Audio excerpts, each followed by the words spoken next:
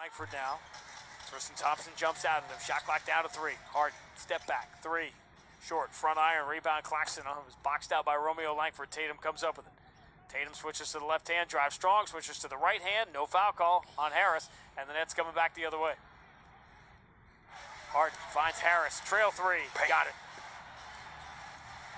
Joe Harris has found his place in the world. He's got 19 in 12 minutes.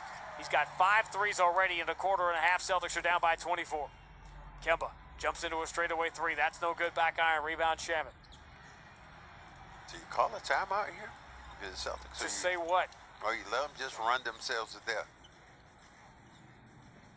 Harden. Hits Kemba.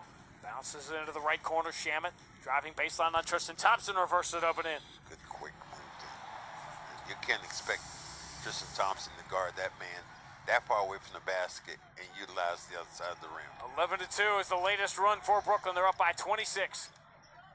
Tatum spins into Joe Harris. Lost the ball. Fights off Claxton to get it and finds Kemba. Kemba ducks, drives, falls down, shovels it out towards Romeo Langford. He enters it to Tristan Thompson. He steps in on Harden and scores, and somehow the Celtics got 2 points out of him. The ugliest possession we've seen all year. It was. Ball